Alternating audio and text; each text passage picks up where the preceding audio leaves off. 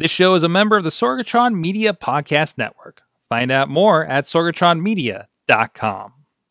This show is brought to you by Slice on Broadway, supporting Pittsburgh podcasting with the perfect pepperoni pizza, sliceonbroadway.com. And listeners like you, support this show at patreon.com/awesomecast. Sidekick Media Services. We are your sidekick in business for social media, video production, and more.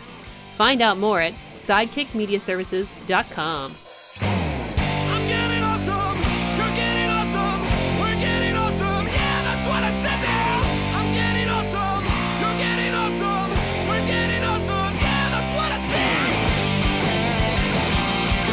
said. It's time to get geeky, get techie. It is the AwesomeCast. I'm Mike Sorg at Sorgatron on the Twitter, video producer, podcaster here in the Pittsburgh area from the Sorgatron Media Studios in the Beachview neighborhood, right on the tracks here, ready to get techie with all of you and all of you out in the chat room here live on the Facebook Live as well. Thank you everybody that's jumping in there and checking it out. But we got a hell of a crew. Everybody's remote. Nobody's in the studio. More pizza for me. First of all, we do have out there from the Big D, Dormont, from Studio C, it is John Chichilla. He's the gadget guru over at Big Bank International, Esquire. How's it going today? There's people in the studio. You and Missy are there. Yes, we are. Yeah, but I'm just saying it's just us. We're always here, though, Chilla. You're on the ones and twos. And my name just got really big really quick. It did. That happens. That happens when I haven't opened the. Hold on. Let's fix Alex's. Oh no, Alex is fine. Let's see. How's mine? Mine's good. There we go. There we go. That's the thing we're supposed to do beforehand if the internet actually works for the hour before the show, and we're not trying to cram it here before we get going. But also, you did hear that voice. He is a graphic designer out in California. I don't even know what part of California you're at these days. But Alex Kahrs is joining us from parts unknown California right now. How you doing, Alex? I'm doing good. I'm coming here from Long Beach, California, one of the other cities vying for the Amazon headquarters. Oh, we're going to have to duke it out a little later over that. Also, I have a reminder. I put this in my own personal notes to remind you that iTunes is now Apple Podcasts. Wait, what? iTunes is Apple Podcasts now and has been for a bit. Oh, okay. So you wait. So wait a minute. So you can't actually get podcasts in iTunes now? No, yeah, of course you can. Right? No, it's its own separate thing now. Right, they rebranded iTunes, rebranded all the podcast stuff as Apple Podcasts. Oh, geez. Yeah, in fact, they came up with new icons. How a lot of the different Google does it. They give you your own little graphic to put on your website for downloads. Yeah, it's all rebranded. Holy crap. Sorry. I could have told you about this before the show, but I thought it would be more fun to let you know now. Let me know what I don't know during the show in front of all these tens and tens of people live on the internet. Hey, but we're spanning multiple time zones tonight. We are. But anyways, this is the AwesomeCast where we correct each other publicly about what we don't know about technology on the internet. You can check us out at awesomecast.com, and you can subscribe to us on Apple Podcasts, Stitcher, Spreaker. Man, that's going to kill my flow. Jeez. iTunes, Stitcher, Spreaker, iHeartRadio, and the video versions on the YouTube and Facebook page. You can drop us a line on the YouTube page. I'm sorry, on the Twitter page at AwesomeCast. Yeah, you can comment on YouTube too. That's a thing that works these days, I think. And you can also join us live, like I said, Tuesday nights at 7 p.m. Eastern on our Facebook page, where we got a short link over at live.awesomecast.net. Also, thanks to our streaming partners, riversedgepgh.com, our good friends over here in the Millvale neighborhood on the other side of the city. Actually my neighborhood, it's actually a town. It's actually not a part of Pittsburgh, but still. And also our friends, the 405media.com, who are out in Alex's neck of the woods, of course. And we're streaming regularly there, Saturdays, 9 a.m. on River's Edge, and daily at 9 a.m. Pacific time. That's the time that actually counts for Alex, and noon for the rest of you over here on the East Coast. Also, thanks to our Patreon supporters. You guys literally help keep the lights on around here. Yes, I just paid the bill, so literally keeping the lights on around here at Sorgatron Media Studios. And with thanks to our friends that are doing that, at the dollar level, fan of the show, you get the recognition here on the show. Michael Fedor has been supporting us for a long time. Mike Fedor Show on the Twitter. And at the $5 level, you guys get the gold content where we get into a little bit extra stuff around the show. Maybe we get a little just super techie, or we talk about the parking situation in Dormont and the weird things with the Mount Lebanon cops and everything that Chilla has going on. And you can, that's something special you get for your $5 a month here every week here at the Coffee Club level. And thank you, Matt Weller, Matt1T_Weller on the Twitter if you want to hit him up. And he's also really great. I gotta give him a shout out because from time to time he'll drop a comment on the Facebook page where we post the final video afterwards. And it'll just be a giant paragraph of what he thought about a topic that hits him. That'll show up a day or two after we put the show up, and I really appreciate those deep dives that he does. And so definitely keep an eye out for those. Follow those posts to see what comes up. And of course, we have other levels. The $10 level, you guys get the state of the show, let you know what's coming up, some behind the scenes things that we don't a lot of times publicly talk about that's coming up with the show, and changes and upgrades that we're working on. And there's also a $20 executive producer level you can join us at. Anybody that joins us at this level for 4 months, we'll even send you your very own executive producer business cards. You'll be labeled as an executive producer in our show notes on the show in a video version. Shout outs, of course, in this section as well. Please support the show at patreon.com/AwesomeCast. So let's get into our awesome things of the week. It's time to deep dive a couple of things over here. Let's start with the gaming and Chilla. So I actually finally got to play around with a Nintendo Switch.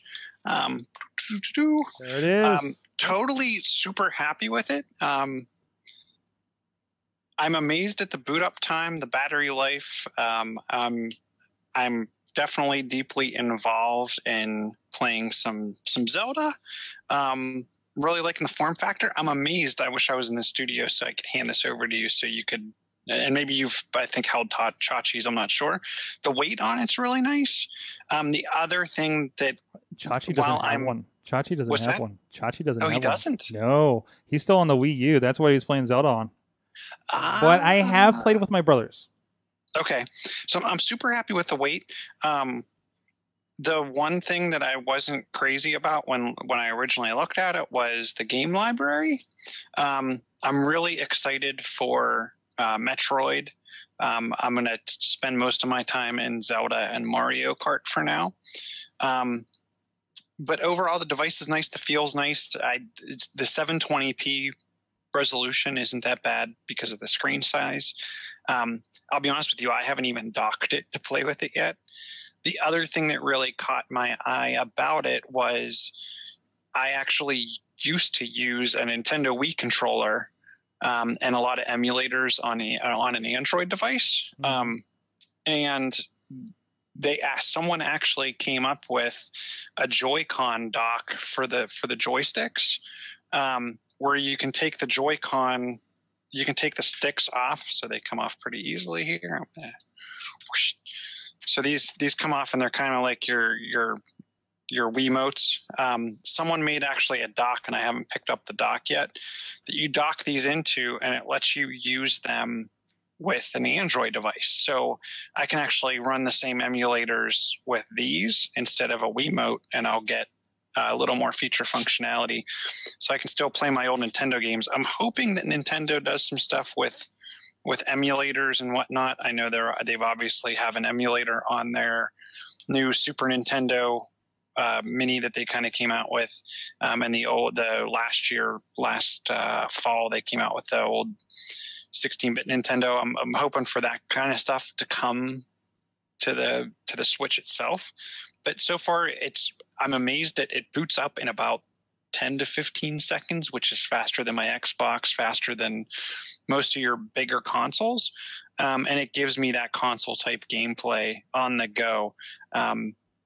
I have been playing more and more while sitting on my couch, and I don't want to tie up the TV to play games.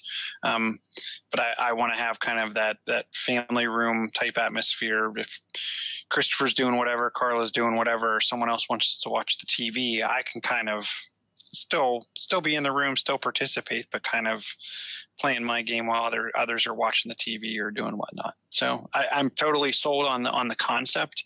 I've also read some posts about, it's not out of the cards for the new Star Wars Battlefront 2 to come to the device, and some other lead style games. So I'm hoping for the expansion of that library. It's definitely a pretty capable system from everything I'm seeing about it. I really, it's just time and bandwidth. I like I say, I have an Xbox One that I've barely touched since I picked one up. But it's nice to watch Blu-rays at home. I think you are going to start seeing a bottleneck sooner or later with the Switch, especially as we're getting our Xboxes and PS4s are kind of unleashing higher end 4K versions, right? Like, I don't think the Switch is hitting that. But I think it's a very, very capable. It doesn't feel as far behind the curve as, say, when the Wii U came out, or even when the Wii came out. So I think it's really good, and maybe it doesn't need to push as much power because of the type of device it is, if you know what I mean. Yeah, and even looking at from a lot of things I'm seeing out of Microsoft, the Xbox One X that's going to be their 4K, and even the One S that has some 4K capability, those games are all going to be backwards compatible. So obviously they're doing things to be able to render on the older devices on the old 1080p. And there's people I know that even have the newer Xbox hooked up to a large 720p screen. Obviously, it doesn't have it's not pushing the 4K pieces. It's not pushing even 1080p. So I'm hoping they can downscale a lot of that, potentially shrink the file size even, and then allow it to render on some of the older devices. And it seems to be doing pretty well too. It seems that last I've seen, there was an article that it may be outselling the other consoles at this point. So that's pretty cool. And the thing I'm excited about it is not just having some couch play without having to tie up the TV. It's that it's small and light enough I can throw it in a bag and take it pretty much anywhere. It really does lend to your super portable world at this point, doesn't it? Yeah. So that's good to see. Alex, I think we're going to both jam on this next one. There was a lot coming out of Adobe Max this week, and you, of course, an avid graphic designer, is paying a lot of attention to that, I believe, right? Yep. I was talking to Missy about this and kind of getting ready for this week. There's definitely a lot to unpack coming out of the big announcements. I'll rattle off a couple of these, but I want to focus on two in particular for my awesome thing. Experience design, which was a thing that Adobe was doing to make it easier for people to, go from prototype to from design to prototype to actual previewing on devices. That is now out of beta, and it is now Adobe XD CC. Project Felix is dead, aka out of beta. Now it's Dimension CC. And then there's some other ones, but what was Project Felix?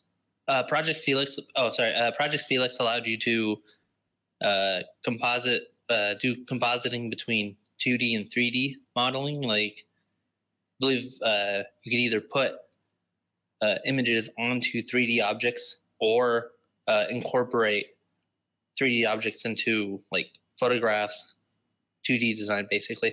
A good example that one person said in a testimonial was that they were able to do screenshots for a virtual, an augmented reality app, and they were able to do that using Project Felix. So now it's out of beta and has become Dimension CC, and there's a lot of extra features with it now. Wow, we're looking at it here on the video, and that looks really cool, and looks like something that we can maybe use in some of our design work too.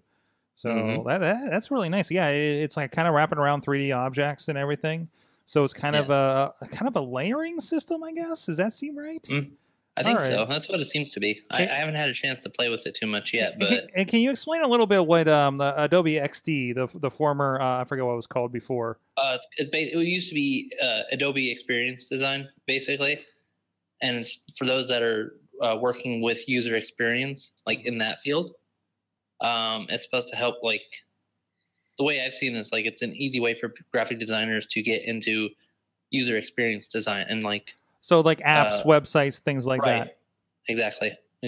So and these are kind of creating. Are they creating functional things, or just kind of templating things and maybe slicing it up so I can apply it to an app or a website? Well, I think from what I understand, it's supposed to be.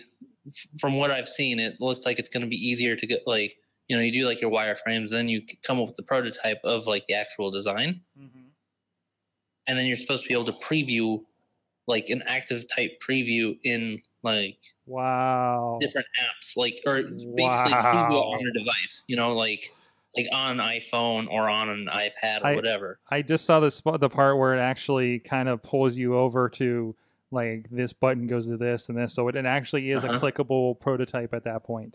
Wow, that's awesome. It's a lot of fun, and it's got me more interested in actually trying to do user experience design. Things I'm downloading on my laptop to play with. Like, and it's been a while because usually it's something that's like a little too heady and like more you know, code based, you know, especially like some of the HTML5 stuff. But man, this is actually something like I could imagine maybe putting together a user interface. Like if I need to do something, you know, I've had some people come to me and say, I want to do a podcast app, for instance, right? Like I could design what I want of the podcast app with what I know of design, and hand that to a developer, right?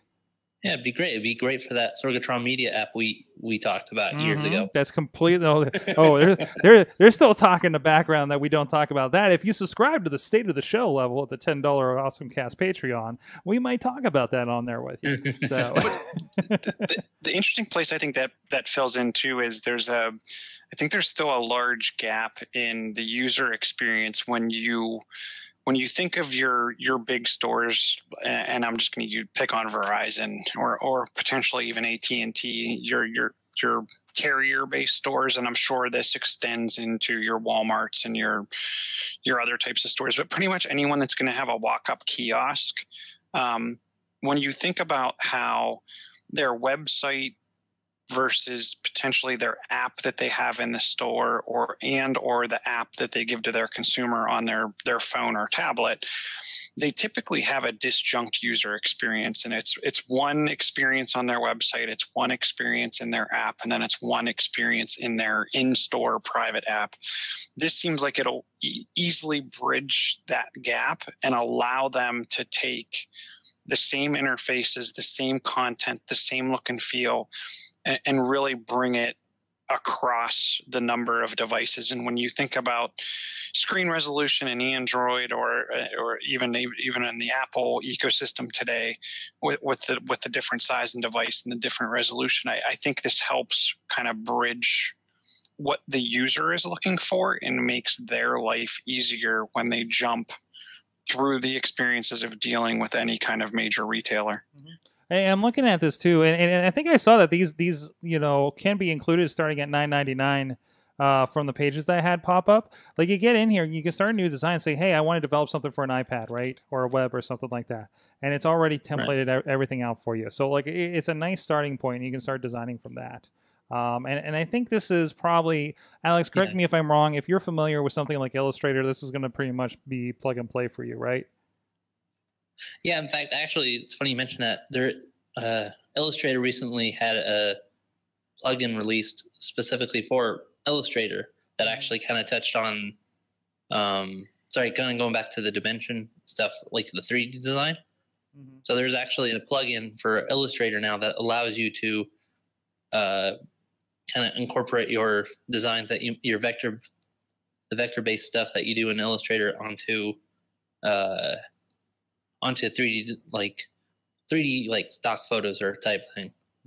And I gotta point out right off the bat, this is going to be full screen on your Mac. If you're frustrated like I am about your Photoshop situation, they still haven't updated that, right? I don't think they have. But I'm not sure. I haven't. They did, because all I knew was that I had like 19 app updates, and they were all updating to the latest version, and all the latest versions of apps had some of the big features, and that's what got me looking into it more. Was okay, it has that. So another thing, and this might be interesting for you, Sorg, on the video side, After Effects will let you make effects and transitions for 360 and virtual reality. What? Video. So I don't have too much info on that, just that's a possibility. Well, I think that's because they were talking about some experimental AI stuff as well. And that's actually my awesome thing of the week, because I was digging into this, and this was all sneak peek stuff. So this is all kind of their beta, kind of, again, it's in a prototype phase, but these are things that could definitely be bringing over to things like maybe Premiere and Photoshop, right? There were 2 points to it, and I was checking it out on an article on The Verge over here. So we're looking at there's a couple of things. First of all, let's look at Scene Stitch, right? So they're taking photos, and you can cut out like a section of the image, right? That let me go full screen here and let's hope Adobe doesn't do a takedown. So you can select like a section, like, hey, maybe under this river needs to go away. And then it'll actually search through Adobe stock photos and replace that section with what it thinks may, let me see where they're showing the sections, what it thinks may fit, right? And not everything works, right, as they go through. It may be just other scenery. It may be just, they were showing some skylines in Denver, and they took out the kind of bottom neighborhood that's beneath the trees, and you can kind of see it and everything like that. And then you could replace it with like one of them was like beachfront property, just other roads that are just kind of running into the trees. Like and there's several that work very, very well with limited modification. They look like they could work. And then there's other ones that just looks like these trees are coming out over other skyscrapers, right? Again, they say not perfect, but it can give you like a little bit, some different inspirations coming around this stuff. And I thought that was really cool. Again, very AI generated, and kind of another take on what we see with a lot of our AI machine learning things that are happening these days with Google Photos that we've been talking about a lot on the show. And I think this maybe lends to a little bit with the 360 editing and things like that. But they have Project Cloak. So, in the example that they have, there's a nice shot here of kind of coming up on a bridge, and I forget, this is, I don't know, the Taj Mahal or something like that. A nice building here, but there's a big light post in the way as you're floating by. So now with this system, and there's actually different methods they kind of tried here. One makes it look like kind of that cloaking effect, honestly, because it's taking kind of pixels before and after, right? But as you get in there, there's a version of this where it absolutely takes out the post. And is really good about kind of seeing what those in-betweens are. There's another scene in here where they took away part of a strap, a weird cross strap on a guy's backpack as he's walking through. And then as they go through again, they actually take the couple out of this scene through this canyon where they're walking. And it's just a pan shot of the background. Really, really cool stuff that I know, and Alex, you can probably vouch for this on at least the scene stuff. Really, really hard. Like, I've done following scenes for blurring content, like logos and things, in that frame by frame monotony. And if this gives you that head start on something like this and seems to do it clean and actually does to this effect, and to be clear, much with a lot of these effects, the better the footage, the better this is going to turn out, right? These guys are probably, I'm guessing this is like 4K footage that they're addressing here. So there's a lot of information for it to deal with, right? I also wasn't clear if the AI was server-based or like in-house. So like local to your machine. Yeah, is it local, or is it bumping up to like the big Adobe server in the cloud and looking at things like that? I did not catch in the article which was the case, and I didn't go deep into it. I watched the 2 videos on here to see the processes, but either way, if this is what they're doing these days, it's got to be machine. It's got to be cloud machine AI. Yeah, I'm guessing it'll be cloud, but it'd be interesting to see how much data it chews through to push all that video up and up and then back to then try to figure out Mm-hmm. the different pieces of information. So who knows? Yeah, especially with the video files, right? But it could be just taken. If the software is good about analyzing the picture or the footage locally, and it's only sending basically algorithms and math up, that might be okay. Mhm. That might be doable on a typical internet connection. So, But you'll never edit on the plane ever again. Well, unless the plane has high speed. yeah. Which how many do these days, right? Yeah. No, absolutely. And there's some more Adobe stuff I want to touch on here, of course. But at least, well, real quick, Adobe is it has remade Lightroom CC as a hybrid app, and it's going to have 1 terabyte of cloud storage. That's cool. And also kind of a competitor to Photos. Are you a Lightroom user yourself, Alex? I'm not, but I've given some thought to it, and I thought it was interesting. They because also on there they make mention of the fact that if you are still using like regular Lightroom, it's become Lightroom Classic. Mm-hmm. But so Lightroom, so it's still available. Like, you can still do this. I mean, you can still just do the way you always have. If you're like, I don't know about putting it in the cloud, what happens, and all the question marks you would have around something like that, right? Right. Exactly. So yeah, it's pretty cool. Like, I think the big things like being able to work on wherever you're working on, regardless of what platform and where you're at. Mm-hmm. Like that idea is just like really awesome to me. The two that I want to really focus on, one of these is Adobe Audition, Mm-hmm. which I told you before, like as I made my kind of return doing my own podcasting, I transitioned from using GarageBand to using Adobe Audition. And one thing I discovered I had to do was I had to manually like lower the volume of the like any background music I had to do all that stuff manually. And there's a process called auto decking, which I used to have in GarageBand. Mm-hmm. And that was one thing I missed from having GarageBand. But apparently Adobe Audition now has auto decking. Nice. So they finally brought that feature you're looking for, huh? Mm-hmm. I mean, I've gotten so used to doing it manually that it's not even an issue now. But I mean, I might use that to make it just a little bit easier for future projects. And definitely highly recommended if you're a podcaster out there to, GarageBand is great, but at a certain point, you're going to need things like, ooh, we need to adjust this volume a little bit, or things like that. Definitely Audition, I think, is the go-to. And pretty affordable at $20 a month. And at $20 a month, you're also getting probably a bunch of other apps as well along with that, right? Maybe some of them that we've been talking about. And also, and remember, everything that we've talked about is available for instance, for us, for the work we do here. And it's kind of like, we use Encore for DVDs, we use Photoshop for images here and there, right? And just a smattering of things, of little things. But now, all that is $50 a month. Everything that you've talked about, Alex, is included in that $50 a month plan. And so now you can go tinker with these, and maybe you have a new tool that does a new thing for your business, or you can become proficient in prototyping something like that if you're thinking about apps, and kind of slide into something like that, which makes it way, way more accessible than when I was coming up through school. And each one of these options was $200, $400, $600 for each time they upgrade. Now it's just included, and that's one of the kind of beautiful things about what they're doing in the cloud. Well, good on Adobe. I'm going to add some commentary to that one, Sorg. Mm-hmm. And I know, Alex, you and I talked about this a little bit in the Slack channel too.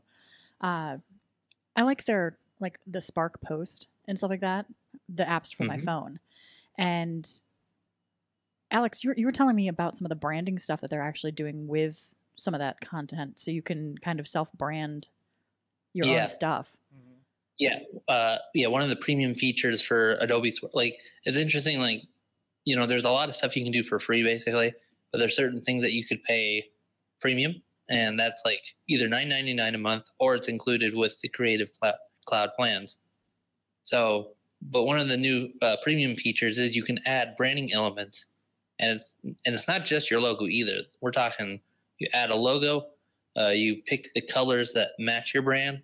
It'll even automatically detect the color from your logo. like if you have like a one or two logo, like a one or two color logo, it'll automatically detect the color from that logo, and it'll add it to like the colors that you want to use for your the branding stuff. Which it'll help you find your type, like your fonts as well. Which I think is the greatest thing to it, because I'm not someone who, you know, kind of anything that I've learned with Adobe Suite, I've either learned from watching Sorg or watching hours and hours and hours of YouTube videos. So I've never really had any formal training with it. Also, remember, Adobe has their own training videos too. Exactly. And the cool thing about it is that if I want to go in and do something quickly, the Adobe Spark Post was the easiest way to do it, because I didn't have to pull up the full version of Photoshop on my PC, which kind of bogs things down. I can do it literally in the palm of my hand on the fly, and then it would save it all right there. So the fact that I can actually go through, and the hardest part that I had with that was the color selection. And if they kind of have it intuitive to kind of, hey, I think this is the color palette you're looking for this based on your image, I think it's the coolest thing ever. Yeah, I gave that a little test with like my own logo, and I actually it picked up the color like easily, no problem, and I thought that was really cool. The only slight bummer was like, and this is because there's certain fonts that are available on there, and it's not like something that you can even pull out of like Typekit or whatever, which I think would be a nice improvement, like an addition in the future, but. Then again, like the font that I use for my logo isn't even in Typekit. That's a separate thing entirely. Well, but I think that it can kind of give you something close to it at least. Exactly. Yeah. So if you're in the right ballpark, it looks better than trying to do something Comic Sans with Arial. Well, that was the biggest thing with me was I don't have the mindset, and I'm not good enough of a designer to design from scratch. But with a little bit of hand holding, I can make something cool, right? And that's where something like Spark and all these other things, like this branding thing, actually is really interesting to me, because I think, you know, we have enough know-how and you know, design capability to kind of develop things, you know, with that little bit of extra. Hey, this will match over here, you know. So you know, I think, and then we just, you know, defer to Alex to check our work and out there on our West Coast connection. So, you know, things like that. So, you know, Sorg, all of this talk about the Adobe stuff is making me pretty hungry. You know what's making me hungry? Forgetting that this Mac over here is in a touchscreen and just poking it. Jeez. Where'd they at? Where'd they put the post? I went on the incline. I can't find their go to the link that's in the doc. That would make sense. Anyways, thank you very much to our friends Slice on Broadway, supporting Pittsburgh podcasting with the perfect pepperoni pizza right here. The original, the OG is right here up the streets on Broadway. Hence the name, right here in the Beachview neighborhood, as well as their other locations, Main Street down in Carnegie, PA, PNC Park, home of the Pittsburgh Pirates, and their brand new location, if Dave Podner doesn't kick down the door first, it's East Liberty, all the way out there, East End, whatever the kids want to call it these days. And of course, shout outs to the ultimate Pizza Showdown over at theincline.com. Make sure you get your votes in as well. And they are down to the final four here. And of course, Slice on Broadway taking on the devastating Vincent's Pizza Park of Green Tree. So we'll see how that shakes out. But also, I want to notice this is a very South Hills oriented pizza showdown here. As well. So goes to show that we have some of the best pizza stuff in the neighborhood going down here, and the multiple time winner of best pizza in whatever publication we're going with this week has been Slice on Broadway. And thank you so much to those guys for supporting the shows for so long here on the Sorgatron Media Network. Check them out, sliceonbroadway.com, PGH_slice on Twitter, and let them know that AwesomeCast sent you. So let's get into... Listen, Alex. Apparently, we got to throw down here. Because apparently, we are in a bitter contest of bitterest contest that does not involve the Philadelphia Flyers. It is... is the contest to determine who is going to get the HQ2 from Amazon. It is going down, sir, and apparently it's getting heated. Now, I haven't even completely watched, to be honest, the video that everybody's going gaga about. I know the girls were talking about it on Bold Pittsburgh this week. I'm sorry, Bold Mornings on Bold Pittsburgh this week. So apparently we put together a pretty kick-ass video montage, and then Anthony Bourdain told everybody to be sad for Pittsburgh. So there was that too. But anyways, what's going on in the Long Beach area for you guys trying to acquire some Amazon headquarters over there? Right. Well, it's funny enough, I saw the video that they put on for Long Beach for their bid. Is it all muscles and swimming? No. But what's really interesting about it is that it's actually two cities have teamed up. So it's actually Long Beach and Huntington Beach have teamed up for the bid for the headquarters. Now, the way this is working is that it's kind of a dual proposal, and I got some snippets from a local article about it. So in the dual proposal, the two beach cities are proposing a partnership that would split a potential HQ2 into 3 sites, 2 in Long Beach and 1 in Huntington Beach.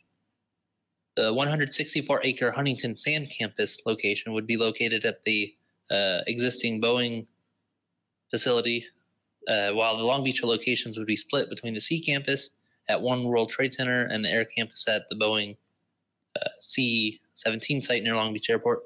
So basically, they're kind of teaming up. Like, the idea was like, because of the kind of requirements that Amazon put on for what they were looking for. And so the hope is that Long Beach and Huntington Beach combined will reach those particular requirements. So, for example, there was a quote from our mayor, Mayor Garcia, who said, "The Long Beach has a vibrant downtown on the water, a metro rail connection downtown Los Angeles, an airport, one of the world's busiest and greenest ports, a great public school system, and the best people and workforce anywhere." And while Long Beach lacks an international airport, we have both John Wayne Airport and the LAX airport that would provide flights out of the country for the operations. So I thought it was really interesting, not only that Long Beach has put in their bid, but like they've teamed up with Huntington Beach for this. Interesting. That just tells me that they don't have the confidence that they could make it themselves, like Pittsburgh does. Yeah, they don't have the schools, they don't have the sports teams, the tech infrastructure. I think that's grounds for disqualification. What is this? What is this? Outsourcing. You can't get 2 cities to team up. It was 1 city. Hey, I don't make the rules, man. You don't make the calls. You just vote for the guys that do, right? But anyways, sure. No, and I love the spirited thing that's happening. It kind of takes me back to when Google Fiber was a hotly contested thing amongst cities. I was at Tulsa, Oklahoma, that called themselves Google for a time, Google Oklahoma. But still, no, this is great, and I'm hoping. And again, there are other, I'm not trying to overlook the other issues with something like Amazon. There's been a lot of discussion of like, would this really help a town like Pittsburgh, or even you guys too? I mean, I'm sure there's other society problems that a big company and all this influx of talent and people would not be beneficial for, right? And we kind of see that here in dealing with those issues here in Pittsburgh. But either way, I think I feel like something like this overall that can boom a neighborhood, can boom a city that maybe might already be on the rise, or I don't know where Long Beach and Huntington is. I see Boeing is somebody that's around, so there's already a little bit of this kind of thing going on around there, right? Yeah. I mean that was the thing. Like, both cities are basically right on the water, which is kind of their thing. So it was just one of those deals where, like, So it's definitely interesting, and I was reading more about that too, about like the issues that kind of would arise with Amazon having their headquarters. But it's definitely interesting. It kind of reminds me a little bit about the whole, like, every so often when we get closer to Olympic season, it always gets fun to see that stuff happening. Yeah, that too. But man, don't get me started on the Olympics. Feels like a waste. Yeah, wait, you guys are getting the Olympics soon, aren't you? Like in Yeah, LA? LA is getting one in 2024, I believe. Wow. It's either that or 2028. I don't remember which. Are they just renovating the Coliseum, or that's one of the venues they're using? Yes, good. I think they're building at least one new venue, and I believe it's where the LA Sports Arena used to be. Okay. And then there's some stuff in Long Beach, which I'm personally excited about. Maybe it'll help with a little bit of that road infrastructure. Yeah. Well, it's funny. I was talking to a driver that I was talking to earlier today about the traffic circle in Long Beach. There's one like right off of like PCH basically, and it was built in like the 30s, like around the time that they had the last Summer Olympics in Los Angeles. Mm-hmm. They built that to help with traffic congestion for the events that were in Long Beach then. Wow. So maybe you'll get something else inventive. Maybe just a bigger traffic circle around downtown. Maybe every intersection will be a traffic circle. Or can we just have everything going the same direction not be under construction and get me lost downtown next time we decide to have lunch out there? Because that was fun. Jeez. This is why I did Lyft the entire time I was out there the first time. We'll see what Van Nuys is like in April, so... Anyways, let's touch base on a couple of these. Yes. I know that we're wrapping up the show, but I'm going to have to say that you and Riz both shared a story, and I think that it deserves some conversation. Is it the giant robot battle? It is the giant robot battle. That turned out like the highly touted boxing match that didn't turn out. Yeah. It turned out like CM Punk's first MMA fight. That I think that's a discussion for a different show, sir. So there is, but and by the way, so the robot fight happened, and it was short, and I don't know if it was sweet, but I think people will be reconsidering their center of balance in future iterations of robot fighting, because it started. They sprayed something at the other one, and then it just pushed it over. It was pretty, and yet still, there was a 26-minute Twitch presentation, a pre-taped Twitch presentation that was put out there.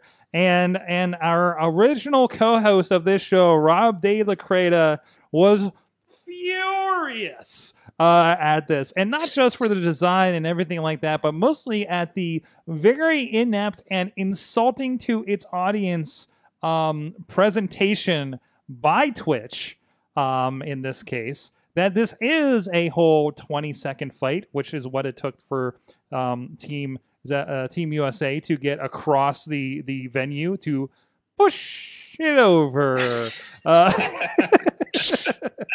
And that was it, and that was at the. By the way, if you find the giant robot duel on Megabots Inc., it's at about the 9-minute mark. Give yourself a little runway on that.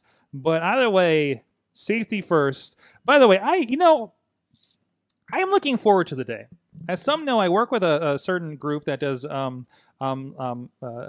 International, that does collegiate design for Formula cars and Baja and other really cool things that have motors. And I cannot wait for the college design series for giant fighting robots to come soon, because that's where this is going, folks. I really think so. And I might pitch it when I go in for a podcast tomorrow to the office. So just putting that out there. But anyways, no, this is cool that it happened. Maybe not a great result. This is what we have. So, oh man, Sorg, so this whole thing about the robot fight reminded me of UFC on Fox, the very first special they did. Mm-hmm. And it was one of the rare times I actually watched anything UFC related. And they had like an hour, and I think it was supposed to be live, because the hour presentation they had was of the main event, with the assumption of like however many rounds, 3 or 5 minute rounds or whatever. Mm-hmm. And I can't even remember who. I remember one of the guys that was fighting in the main event was a guy that had like his issues with Brock Lesnar when he was still in UFC. And so they had this whole hour-long presentation. They talked a little bit about the undercard, which was streamed on the Facebook Live. thing or whatever, and it was live streamed on Facebook, and then they had this whole thing for their main event, and the main event lasted less than 1 minute into the first round, and then they had to spend like however long explaining, like doing all sorts of analysis to basically cover the fact Gotta make that up it for was it. So 45 seconds. So they had no preliminary fights to throw in there or anything like that? Not on the thing, because they did it all on a separate. And this is why I watch pro wrestling. Right. One of the things that I don't understand was in watching that clip and all of the few seconds it took for the one robot to walk over and push the other one and win was, then why did this have to be filmed over multiple days with multiple repairs taking place in between? Mm-hmm. Like, could the robots not even get a couple feet before they broke down and then had to be repaired? Like, what? To me, it's confusing how this actually worked out. I think it would have been more entertaining to do like a behind the scenes thing for the rest of their time. Be like, this is what happened leading up to this. Yeah. Yeah, it was all kind of interviews, and it was all kind of host vamping. So what you're saying is some there was a reason. bunch of hype. It was a bunch of hype. They got a lot of hype. But anyways, other than that, hey, I thought this was cool that technology actually helping a really serious situation out there. Project Loon's LTE balloons are indeed floating over Puerto Rico now. So that is again, while not something that I think Google was kind of moving forward with a lot. This was a really cool practical reason for them to do it. It is out from Alphabet's X Innovation Lab. Again, Alphabet is now basically the parent company of Google. But they're helping to try to provide wireless connections there.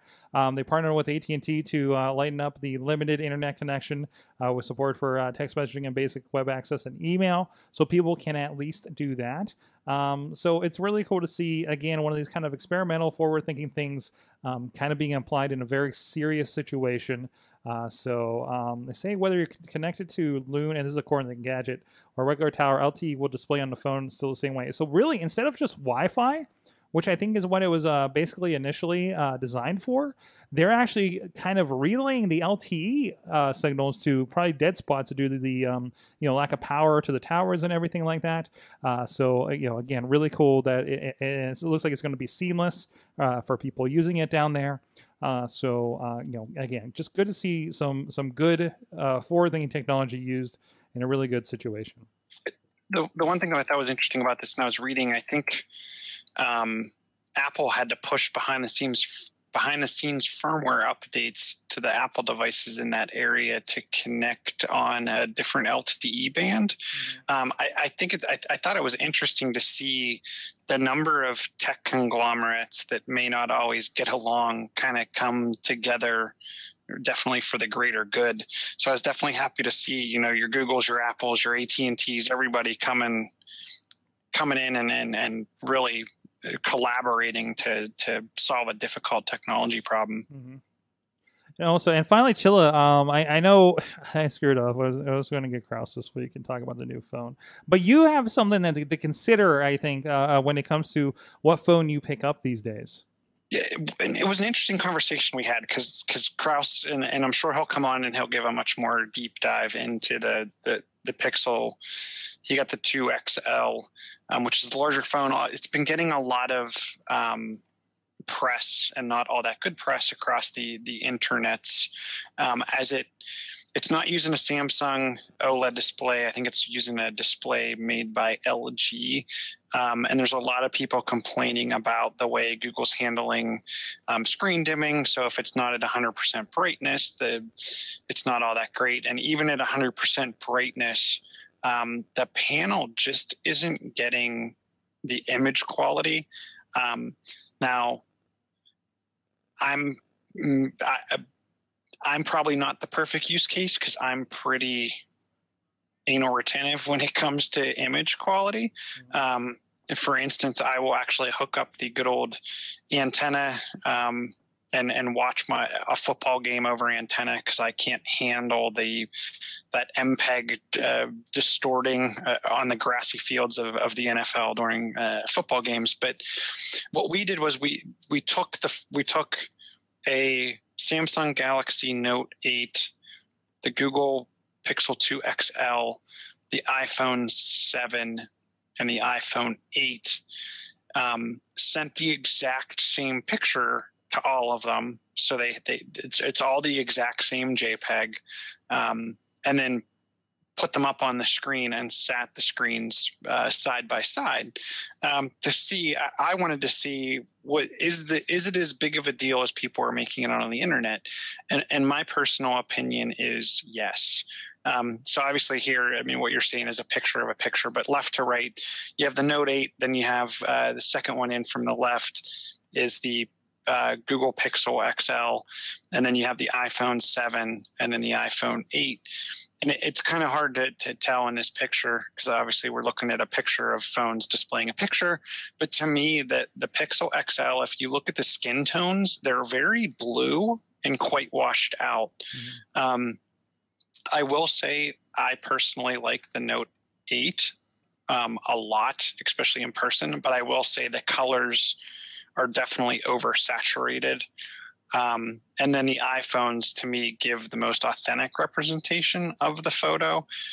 Where I think this is interesting, and we were having this conversation today, is, you know, if you take a picture of someone or something and send it to 20 people, looking at this end result, if all 20 people that you send it to all have a different phone, they could get a much different reaction to the photo, being like, "Oh, this photo really sucks," versus, "Wow, the color in this is amazing." So it was just an interesting look at taking the same photo across multiple devices and then what the interpretation of the other user could be. For me, the Pixel 2 XL is a $930 phone. I personally would be upset if I spent $930 on a phone and I had a rather subpar, lackluster display. Maybe this is something Google can handle with firmware updates. I'm not certain. Displays aren't my forte, but hopefully they can do something with this to make it look a little better. I don't know what your guys' opinions are just looking at that picture, what your thoughts are. Well, I think it's also subjective. Again, you're somebody seeing them side by side. And in the day-to-day, if you're just like, I feel like I'm squinting at things, right? Mm-hmm. I think that's the big thing. You don't realize how bad your screen is or how great your screen is until you look at another one, right? So I think that's the thing. Just kind of like you don't realize how big your phone is until you hold one that you had 2 phones ago, like a 4 or a 5 series, right? Yeah, I guess for me though, I would, especially when you look at the differential between the Note and the Pixel, I feel like I would send that picture to people and be like, "Wow, look how amazing and vibrant the colors are." If you sent that to someone and said, look at how great this looks, I feel like people on the other end are going to be like, "I don't see what's so great about it." Right, exactly. So, it'll be interesting. But yeah, I guess comparatively, no, yeah, that's kind of a problem, and especially for something that is supposed to be Google's, like this is our flagship. Mm-hmm. This is what we want everyone else to mimic, and this is what we think is the best experience. Right. I'm just not seeing it. So that's unfortunate. This is what happens when you have a Google company try to be a phone company, and they're like, "Oh yes, our phone is awesome. Yours sucks." Is that the comparison we're drawing here? But they've acqui-hired companies in the past. I mean, they bought Motorola, sold them off. They're buying HTC people. I don't know. I feel like they're a tech company that's talent should be there. Are they doing the supply chain well? I guess, mm-hmm. Right? Those parts like getting the screens or whatever they need to for that. So I don't know. We'll see how that shakes out. And we'll get some more. We'll try to get Kraus in here in the coming weeks to get some more in-depth thoughts about this as well. So, Alex Kahrs, thank you so much for joining us here on the show. Thank you for having me. He has all the right internets. Everything is great. He's not out stuck up in the mountains for this. This is great. We're going to have to get you on more often now. Mm-hmm. It'll be fun. Where can people check out what do you have going on? Well, I've got a few different places, so bear with me here. I'll try to keep it brief. You can find my main site at alexandercars.com. You can hit me up on Twitter at Alexander Kahrs. I recently got a new domain specifically for my portfolio. You can check that at alexkahrs.media. And you can follow me on Instagram at alexkarsmedia for take a look at my design work and stuff like that. And then I've got a bunch of other projects happening. We mention on the Wrestling Mayhem show all the time about Occupy Pro Wrestling. Really excited about stuff going on with that podcast and everything. I recently had a chance to display some of my stuff and try to sell my wares at a wrestling show, so that was cool. But yeah, there's a lot of places, but you can start out by hitting me up on Twitter at Alexander Kahrs. Awesome. Go check it out. Check out his stuff, especially if you need some graphic design done. He's done a lot of great work with us here for some projects around our network. So check him out. Thanks a lot. And also John Chilla. He's chillatech.net and Chilla on the Twitter. And John Chilla on the Facebooks. Yes.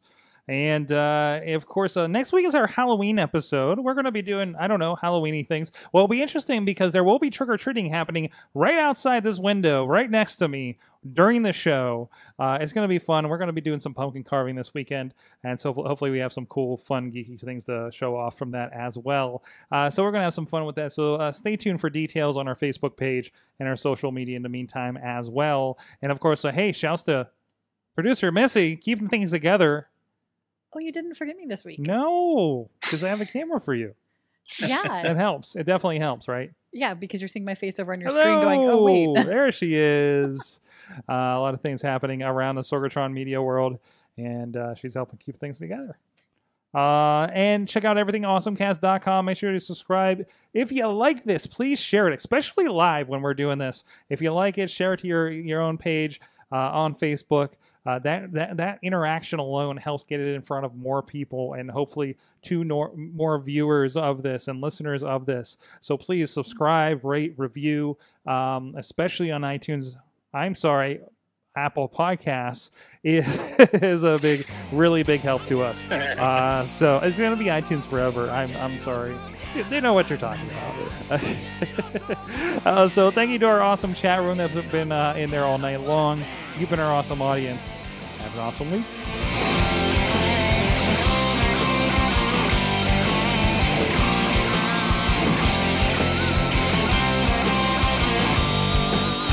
This show is a member of the Sorgatron Media Podcast Network. Find out more at sorgatronmedia.com.